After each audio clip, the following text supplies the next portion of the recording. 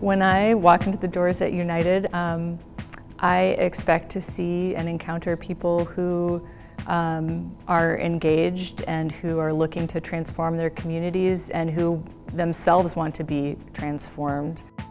And so I like to talk about United as a place of refugees, you know, brought up a particular way, questioned it, and then found ourselves homeless, but searching for a home. And then you find United. It's like, I can make a home here.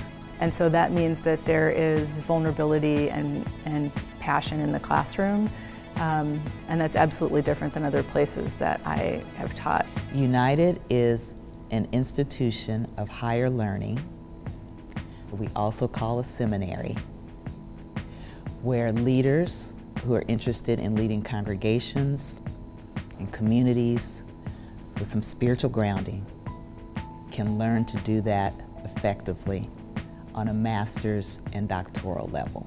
Ministers, pastors, chaplains, community organizers, writers, business leaders.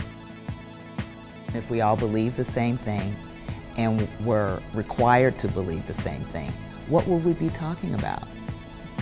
I'm always excited to come to work. I love our students so much, and so I look forward to every class that I'm teaching. I consider myself to be an accidental professor.